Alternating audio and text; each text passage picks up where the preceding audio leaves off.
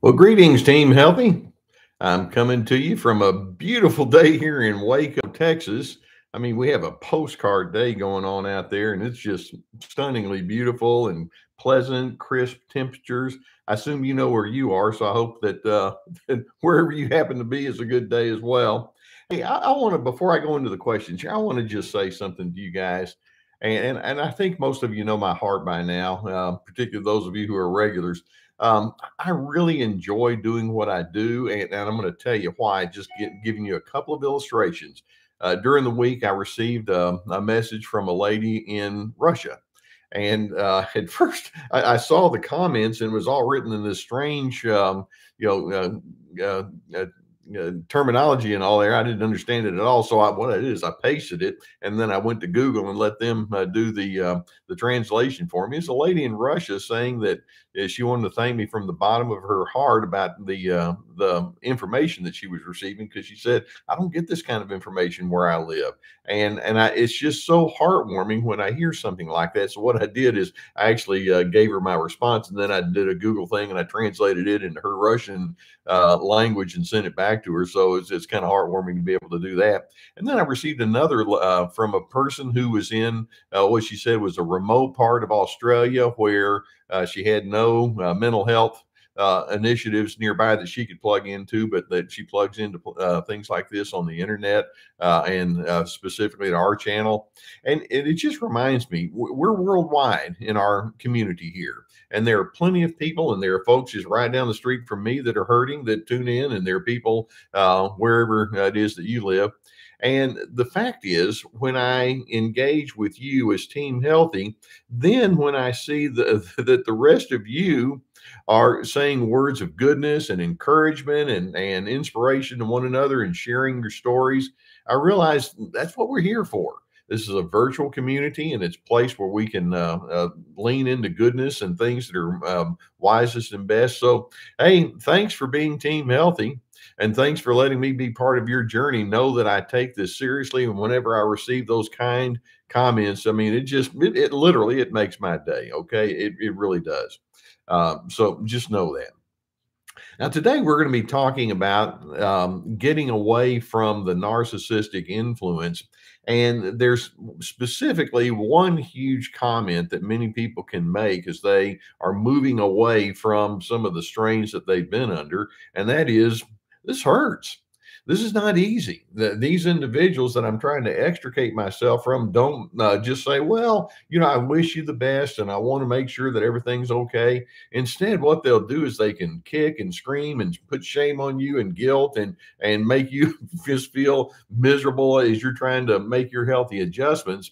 And so today I want to go through these various questions with the understanding that says, yeah, I'm with you. There's a way to get through this. We can't do it without a little amount of pain that might go through it. But then I remind you that if you were to go through a physical surgery, let's say you had to have a knee surgery, for example, there's going to be some pain involved, but then there's going to be healing on the backside of it. And so don't let some of the disparaging comments and the painful aspects of it stop you in your efforts. So it's going to be so important for you to stay on your growth trajectory despite some of the hurdles that might be there along the way. So having said that, let's just dive right into our questions. By the way, those of you who are new, put your questions in the comments section below and I'll pick up on them. And next week, we're going to come up with a whole new list. This allows me to know you in a more personal way. And so it allows me to address some things in ways that I might not naturally do so on a regular video. So the first question: how do you deal with Pollyanna enablers who are close relatives? And then she goes on to say, my father was and is narcissistically abusive, and I've been estranged from him for over a year. I went no contact, and I'm not willing to reconcile ever. I was my father's scapegoat child. My enabling family keeps trying to make me reconcile despite me telling them I don't want to do so. So here you have a situation where the dad has just been so awful and so mean and so difficult that it's like, I can't keep doing this anymore. And then you have members of the family who can actually say, well, yeah, I see it going on, but you got to stick around anyway. And so the question is, how do I deal with these Pollyanna enablers? You know, they're seeing this in real time, and yet they still back that other person up. There's a point in real there's a point in time easy for me to say, a point in time where you can realize that there can actually become a culture of narcissism within certain family systems or work settings, etc. And you can have the chief narcissist who says, hey, look, I'm calling the shots around here, and I don't care what it does to the rest of you people. I'm in charge, and I'll make it miserable on you if you want to go against me. And one person like this one asking the question might say, you know what? That may be your standard operating procedure. You may have your rules of engagement for me. But you know what? I'm in a place in my life where I've decided you don't call the shots for me anymore. Plain and simple. And then you move away, and that's what this person did. And yet you still have these people that'll say, come on, it's not that bad. And they just kind of play the role of apologist on behalf of that primary narcissist. And see, my question is, what does that tell you about those individuals who are very willing to suppress their legitimate emotions and needs in service for that manipulative, overwhelming narcissist? What does that tell you about them? And then my question is, as you make your own individual decision to move away from that, do you need the approval of individuals who are acting in illogic? I mean, because that's what we're dealing with. And part of the hurt, part of the struggle that you can have as you're trying to get away is the fact that there's so much illogic and nonsense that goes along with that. And so when you ask, how do you deal with these enablers? My first thing is number one, number one, quit pleading your case. You don't have to explain yet again why it's legitimate for you to be you. You don't have to get their permission. You don't have to get their approval, particularly when they go back and say, yeah, but he was just in a bad mood. And you're thinking, yeah, and for the last 75 years, he's been in a bad mood. So what's new? Quit explaining and quit trying to plead your case when they say, well, I just don't understand why you're doing this. Inwardly, my reaction is, I realize that. Or when they say, you just can't do this. Inwardly, I'm thinking, well, actually, I can. Or this is our family and you have to do this. And inwardly, I'm thinking, have to is not my motivator. I don't live in imperatives. I want to be a free person, and I want to be around individuals who appreciate my freedom. And so this is what I refer to when you've heard me use a term like calm confidence. Once you know that you're making a wise decision, stay with it. That's the confidence part. And then the calm part is, and don't feel like you have to plead your case. Bottom line is you've probably done it, three or four, I mean, literally 3 or 4, 500 times, and it hadn't worked yet. Move forward and move forward, knowing that you are comfortable with you, even if other individuals are not. Now, I'm going to segue into the next question. And this one gets a little bit more to the heart of the matter with what this person is dealing with. This person asked, Dr. C, can you talk more about the psychology of the flying monkey? How do they get so influenced by the narcissist? Okay, so you have somebody that's saying, I got to get away from this. It's painful. It hurts because I still have these individuals who are making excuses on behalf of the narcissist. And so the next question is, well, how do these people get that way in the first place? And you recall that when we talk about flying monkeys, it's an analogy that comes out of the movie The Wizard of Oz. Remember that the Wicked Witch of the West had these flying monkeys that would just do whatever she said they have to do, and would be available to do her bidding. That's what we're referring to. Narcissists like to gather flunkies. They like to gather people who will make arguments on their behalf, and so they're willing to do so. The flying monkey is someone that says, well, I'm going to go ahead and side with the person that has power. And they misunderstand what power is. Power in the mind of the narcissist is, I get to take my opinions and my preferences and manipulate individuals in any way that I want. And that means I'm a powerful person. Well, no, what that means is you're mean. Power comes from having inner character and inner integrity, and the narcissist does not have that. And the flying monkey is like, I'm willing to sidestep that. And so you then have to question, are the flying monkeys kind of semi narcissists or narcissists in training, so to speak? And in fact, I did a video on this over a year ago. Are flying monkeys also narcissists, or are they just cowards? And the answer is yes. Yes, there's a strong narcissistic bent that they have, but they point to the narcissist and say, "Well, that's the one over there." But no, you're making excuses for them. And so now with these flying monkeys, the reason they are a flying monkey is because they themselves have low levels of empathy. They have low emotional intelligence. I mean, when you take a look at what's going on, and you can see the narcissist being, just full of themselves and willing to run other individuals in the ground, willing to insult, willing to lie and cheat and manipulate and cover up certain things. That's not emotional intelligence at all. These people, the flying monkeys, lack their own internal strength. They're willing to suppress the validity of their needs. They live with fear. They live with shame. And by that, I mean, if they stand up and say, well, I don't agree with this, or I want to be a different person, the narcissist is able to pull them in line pretty quickly. We ought to be ashamed of that. You need to feel badly about who they are. So, yeah, I guess so. And so that's part of their scheme. And they have such low levels of insight that they don't make the necessary adjustments.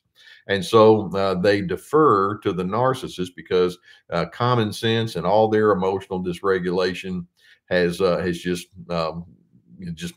consumed the, or the lack of common sense has just consumed them. So just know that there are times when, if a person is willing to speak up on behalf of that narcissist and saying, I'm agreeing with that person, okay, well then, and once again, like that first question, I don't need your approval then, because these are individuals who then want to turn to you and say, please suppress the validity of who you are, just like me. And please go ahead and let yourself be spoken to and treated in a very unworthy kind of way, just like me. Like, no, I'm not going to play that game. But nonetheless, there are individuals who think, well, that power person, which is nothing more than just an element of evil. That's the one. Those are the folks that have it all figured out. No, they don't. All right, now the next question, and this is one, and I know you're going to pick up on this very first sentence, and you can pretty much guess what I'm going to say to this one. How can I get my narcissistic husband to quit pursuing me? Okay, you know what my response is going to be? It's not your job to get someone, to make someone say or do or think or feel or act in whatever way you want them to act. That person is a free agent. That person gets to be whatever they want to be. And it's not, I don't say that saying, yeah, I think it's fine. It just simply is. Each person has the privilege to choose for themselves. Okay, so I just had to start off with that. How can I get my narcissistic husband to quit pursuing me? And then in parentheses, this person says the divorce will be final next month. He puts on a radical show of selfless, serving love that endures and tries so hard and waits for me.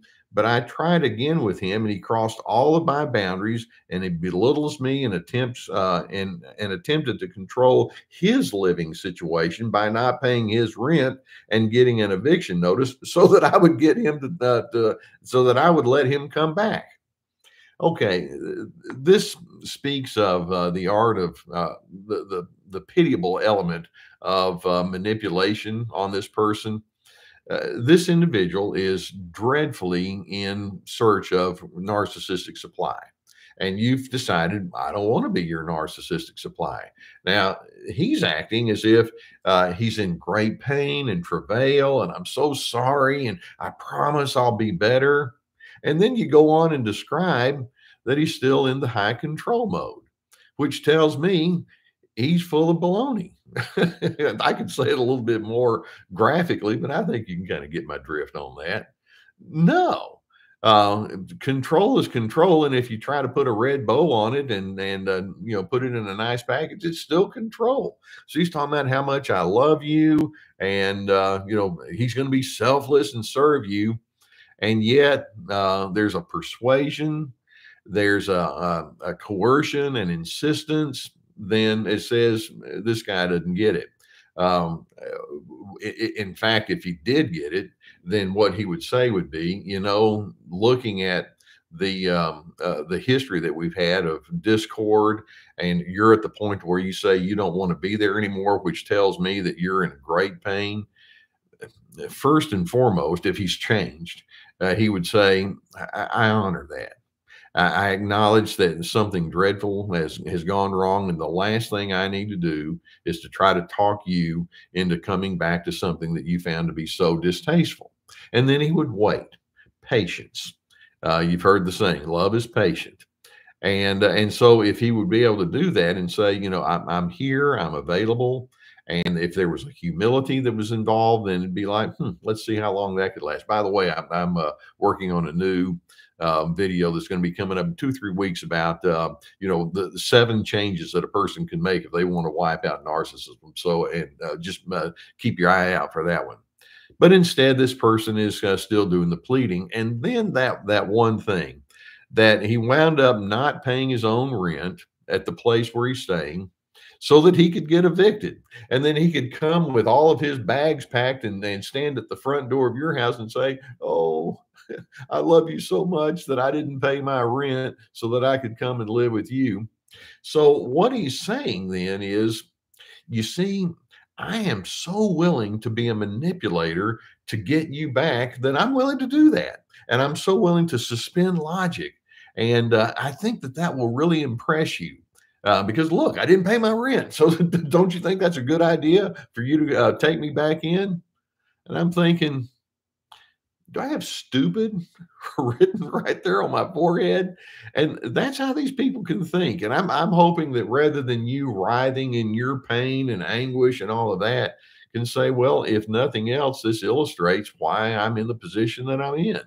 And so control is control. And if they want to dress it up and try to make it look pretty while they're controlling you, it's like, it's only a matter of time before it's going to go back to that real ugly form of control. And I don't want to be around when that happens. So know what you're dealing with. And then you can't make him be any different. But at some point, you can, in your mind at least, you don't have to say it to him over and over again. And in your mind, it's like, I'm finished offering explanations. I'm done. I'm going to move on. And when he says, well, why? I've already explained it, so I don't need to offer any more explanations, because I'm going to get the same comeback, which says he doesn't get it anyway. It's his effort to stay in control, and just let it be. All right, now another question, and this kind of goes right along with all that we're saying here. This person says, do narcissistic individuals see codependent individuals as icing on their narcissistic cake? And the answer is, how strongly can I say yes? It's a huge yes. Yes, yes, yes, yes. Narcissists look for codependent partners. Now, notice that I said partners. Narcissism in and of itself is born out of dependency needs. And narcissists, most of them, especially the big, mean, and tough bravado narcissists, would say, I'm not dependent on anybody. And the answer is, oh, yes, you are. Part of dependency means that you allow your mood and your sense of direction to be determined by outside sources. And narcissists, I mean, they're reactors left and right. They have so much anger and so much bitterness and so much agitation and impatience.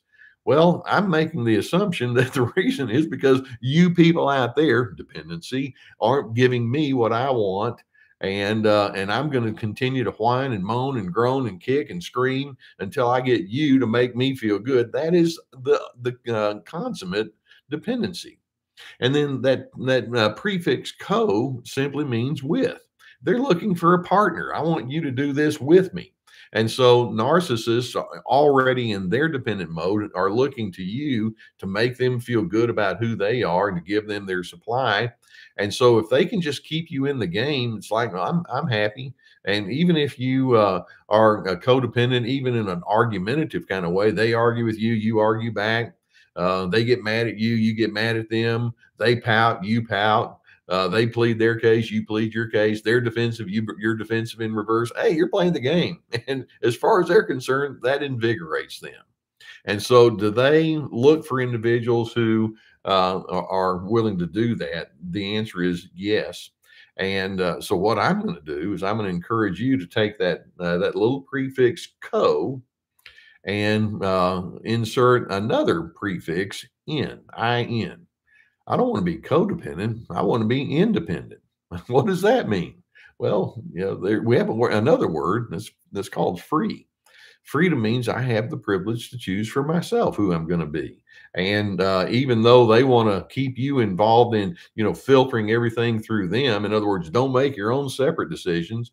The codependent person is going to say, well, I'm going to be independent in the sense that I get to be who I am. In fact, it would be inappropriate for me to try to become somebody that I'm not.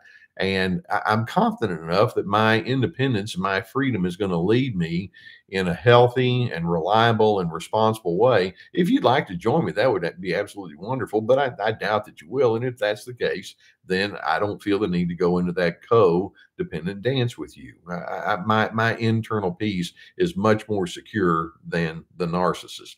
So essential for you to see that. Okay. All right, we have another one. I get variations of this kind of question pretty often. This person says, Dr. C, is it possible for one person to be both covert and overt and malignant at the same time?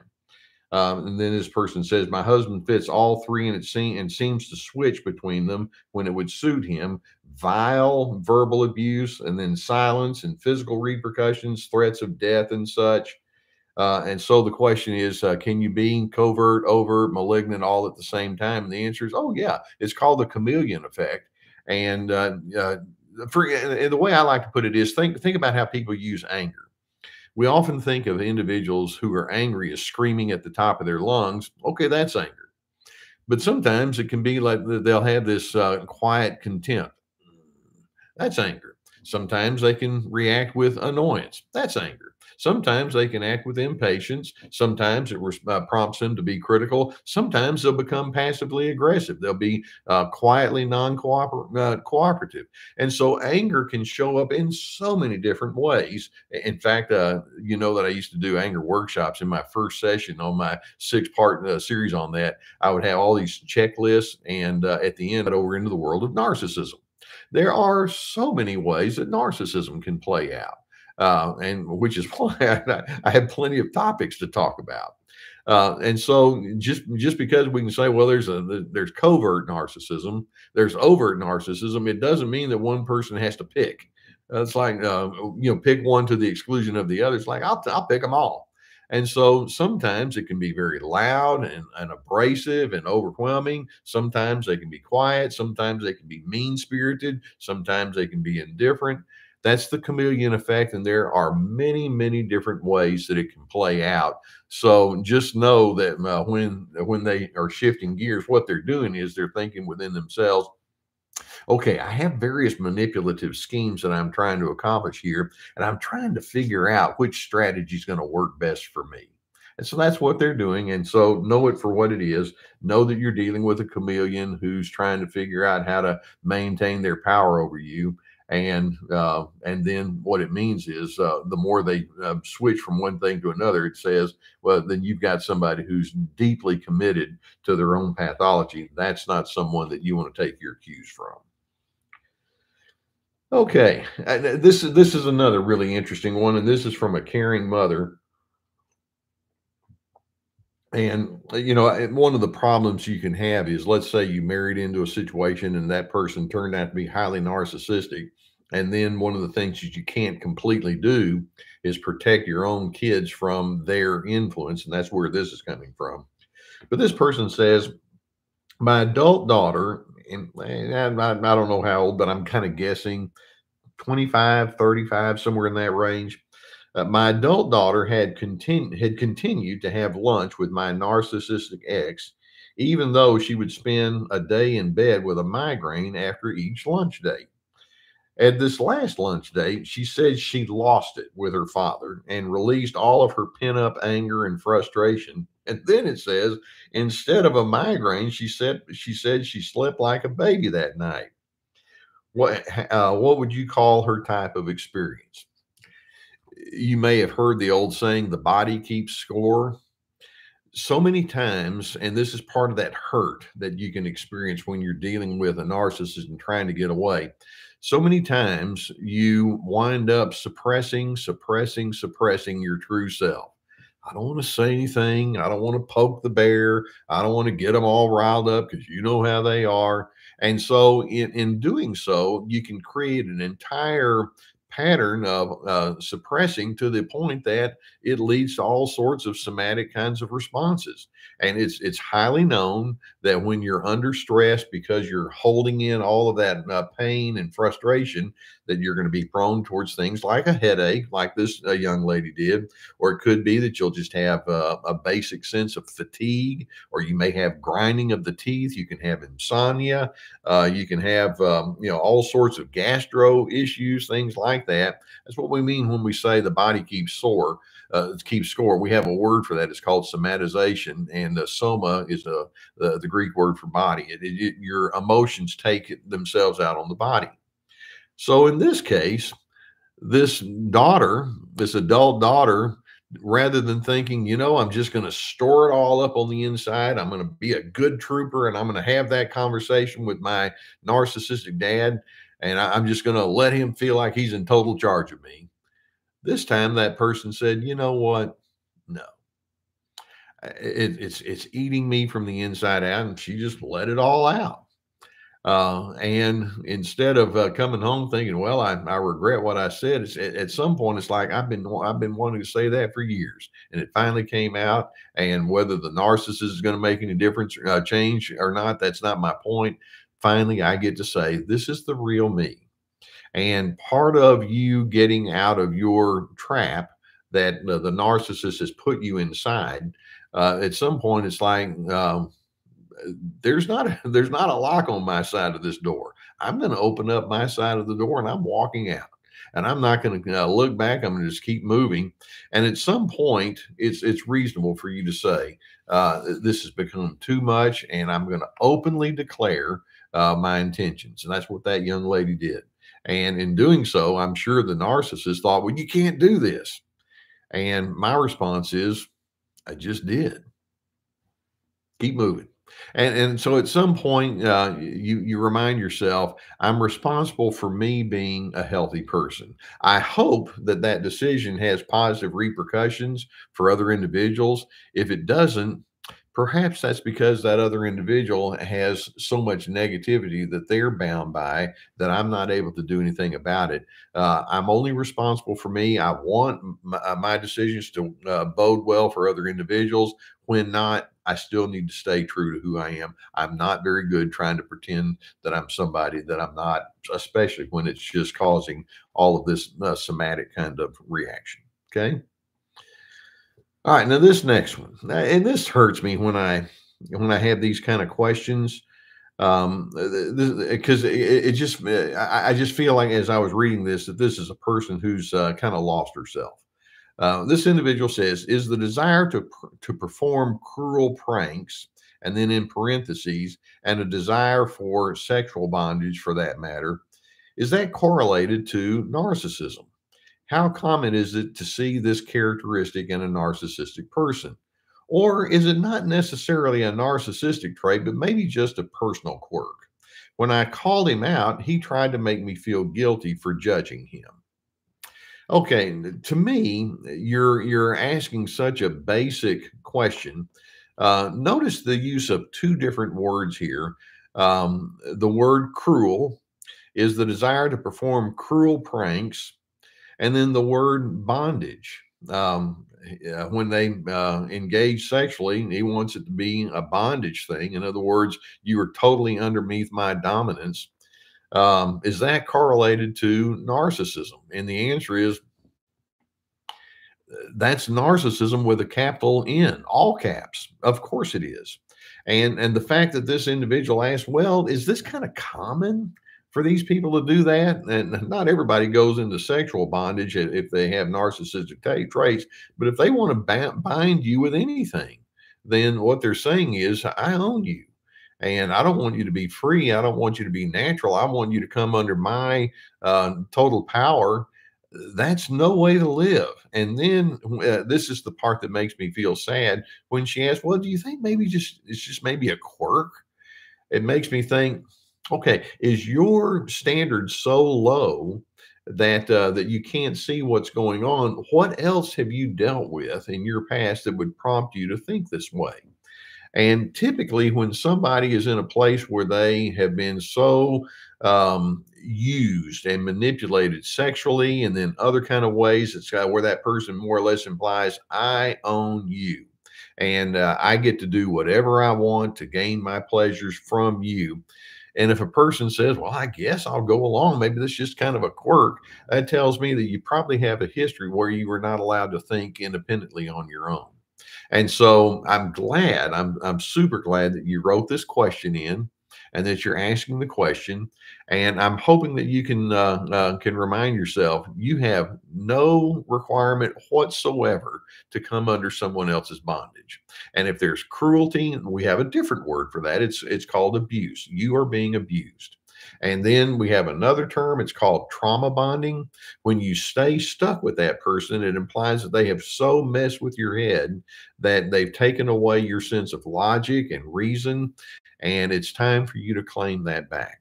Now, my guess is you'll probably need some help in doing this, because it sounds as though this individual has a tight grip on you. And if it means that you need to go to either to a women's shelter, or preferably to, or not preferably, because they do good work there. I did a lot of volunteer work when I lived in Dallas at a women's shelter, or if it's through therapy or recovery groups, please avail yourself to that. That's why, when I tell folks I'm sponsored by the people at BetterHelp, the reason they're my primary sponsor is because I believe in it.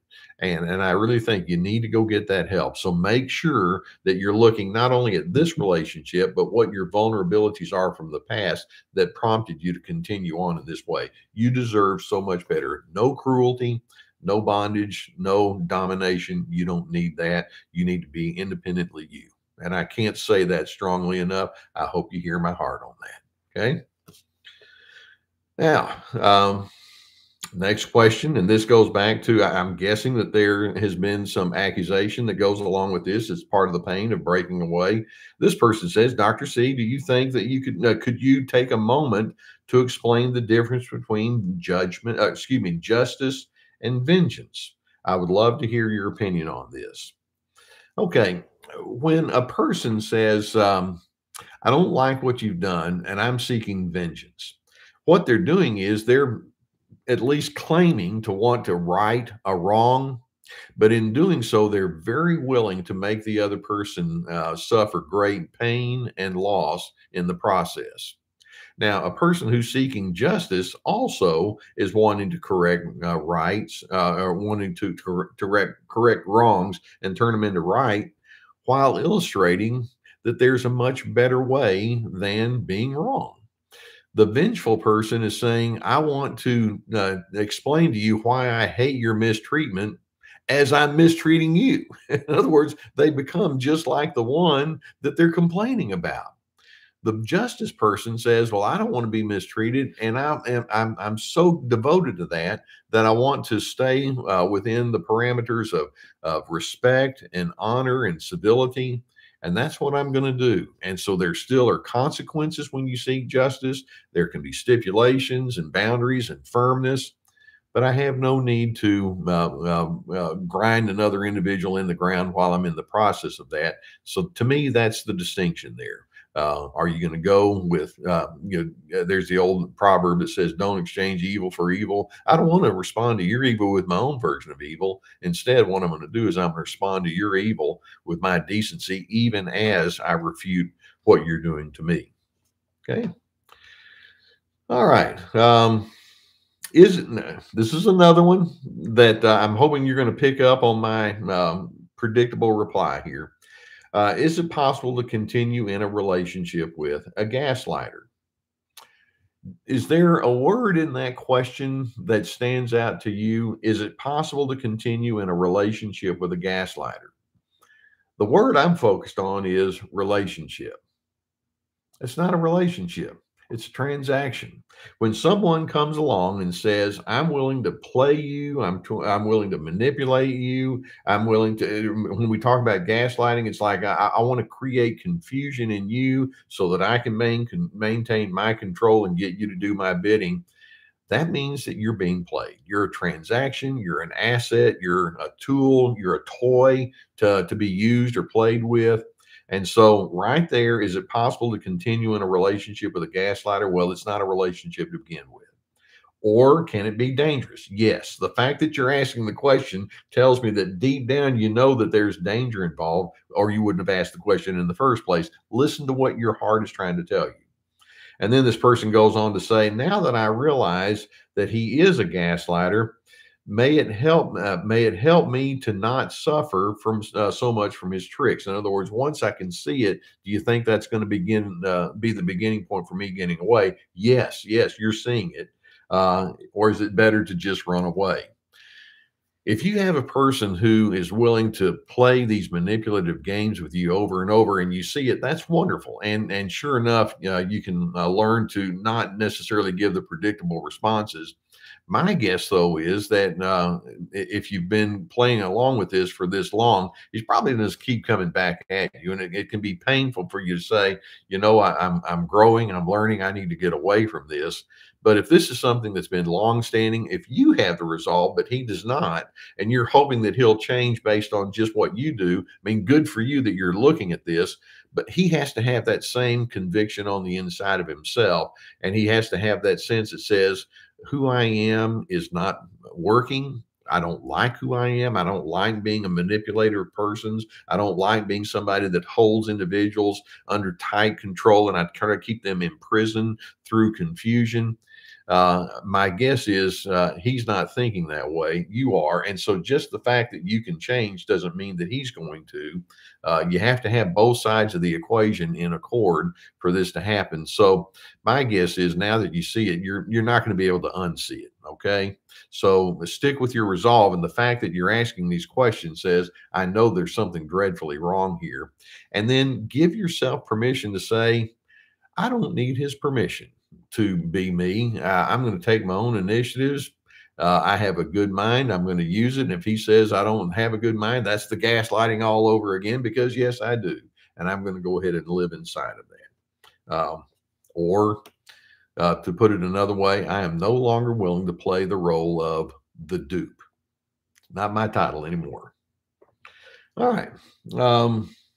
This is another one, and this is part of the pain that you can have as you try to break away. This person asked the question, from your professional experience, what can you say to survivors who are stuck in the blame cycle after leaving, trying to figure out if they're the ones who are narcissistic? By reacting poorly in our reaction with some mean responses, how do we know we're not the ones lacking insight and being mean and blaming someone else for our problem? Okay, first of all, and you've heard me say this before, and many of you have picked up on this and asked it of one another. If you're asking this question, that's a good sign. So the fact that you're saying, I don't want to do this anymore. Am I the narcissist? Well, narcissists tend not to ask that question. And so give yourself credit for saying, I want to make some adjustments. Now, there's a necessary awareness that this question brings out. And that is, if you are wanting to be a healthy person, but if you're exposed in an ongoing way to someone who's committed to the narcissistic pattern, there's a high probability, when I say high, 99%, that you yourself are going to respond with their ingredients leading the way. In other words, if they become mean, you can sometimes become mean. If they become argumentative, you become argumentative. That's that codependent dance I was talking about a few minutes ago. If they become insistent, you become insistent. If they become stubborn, you become stubborn. And so you can think, well, am I the narcissist? Well, what's happened is that narcissist has gotten inside your head and you're responding in ways that mimic or mirror that person. So my question is, when you ask, how can you, if you're stuck in the blame cycle toward yourself, I'm hoping you can remind yourself, well, the way I get out of that blame cycle is I remind myself I can do better. I tell folks constantly, you can tell more about a person's character not by the mistakes they make, but by the way they respond to the mistakes. The narcissist wants to point to your mistakes and say, see, you're nothing but a troubled person, and there's the evidence right there. The healthy person says, I see what the evidence says, and I'm going to do something about it. It doesn't mean that you're going to have an absence of mistakes or miscalculations, but it does mean that each time that you recognize what's going on, you're going into your place of growth. The narcissist wants to remind you you can't do that. That's not something that you're capable of, which is their way of saying, I need you desperately to be my supply, going back to that. And I'm hoping that you can decide, I'm not going to just make external adjustments. I'm going to make internal adjustments. And it's going to start with me trusting myself, me believing in my own goodness, me believing in the necessity of internal peace and internal calmness. That's who I am. And if it means that I have to extricate myself from a person who's going in the opposite direction, I'm willing to go in that place. It's so important for you to take charge of who you are as opposed to handing over the reins to someone who clearly doesn't have your best interest in heart. All right, now this next one, and this is one where you can just feel the anxiety oozing from the question. This person says, how do I get over the intense phobia of holding a boundary with a narcissist? What are some methods? Meditation, rehearsal, and others? And good for you that you're wanting to set boundaries. One of the biggest mistakes that people make when they try to be assertive and have their boundaries is they think, well, for it to work, I have to have their concurrence. I have to have their coordination. So I'm going to say, this is what I believe is best. And I want them to say, well, okay, since you put it that way. It's, narcissists aren't concerned with figuring out how to coordinate with you. Let's keep that in mind. For boundaries to be healthy boundaries doesn't mean that you have to have their concurrence. Boundaries means that you have a definition of who you are. And so if a narcissist comes along and says, let me give you my definition of who you need to be, and it means that you do A, B, and C. And then if you decide, well, upon further review, that's not how I define me. I define me with X, Y, and Z. And the narcissist says, I don't like that. Then in boundaries, it's like, yes, I'm very aware that you don't like that. And it's so distasteful to me, I'm going to go ahead and stay with X, Y, and Z anyway. And you proceed. And when they say, get back over here and do what I tell you to do, you don't have to have their permission. You don't have to have their endorsement. You can say, well, I realize that's something that you are struggling with, but I'm going to let you struggle. I need to go ahead and stay true to me. That's what we mean when we talk about boundaries. And part of it means when you say you have a phobia for that, you're going to need to release that narcissist from understanding you. Now, because I'm assuming that there's such a tension that goes along with this, that tells me that you've probably been isolated and that narcissist is kind of taken over. I would strongly encourage you to talk about your plight with trusted individuals, whether it's a family member or a friend. Again, we go back to this is part of the need for therapy or support groups or places like that can help you. Make sure that you don't keep this a private initiative. There's strength in numbers, and if you find other individuals like we have here on Team Health that says, I'm going in the same direction, I'd like to assist you in finding healthiness, then go there and allow yourself to be assisted. Okay, one last question. I'm going to make this kind of quick. Dr. C, how did I never see these games that my narcissistic husband played 30 years for 30 years? Sadly, I lost time with much of my family. It's natural when you're trying to break away to wallow in the pain of regret and think, here I am at this stage in my life. Now I finally see it, but I feel like I've lost so many decades now. And I'm not going to say that you shouldn't feel regret, because sometimes you do. When people say, well, I have no regrets. Well, sometimes I do. And sometimes you do. And it's good to have that if it can lead in a healthy direction. The question is, are you listening to what the regret says? Okay, I can't take away those 30 years that she's talking about. What I can do is I can just say today's Wednesday, and beginning today on Wednesday, I have a different direction I'm going in.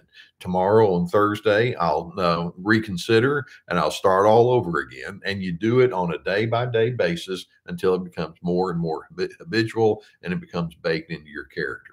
And so allow yourself to feel the pain, but don't be dominated by the pain. Listen to what it's telling you and then make your adjustments accordingly. All right, Team Healthy.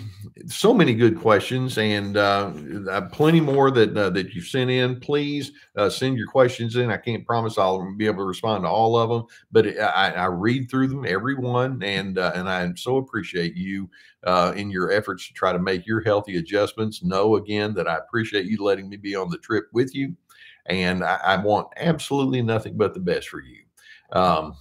Consider yourselves to be emissaries of who we are here on Team Healthy, and wherever you have your sphere of influence, give them the very best that you have to offer.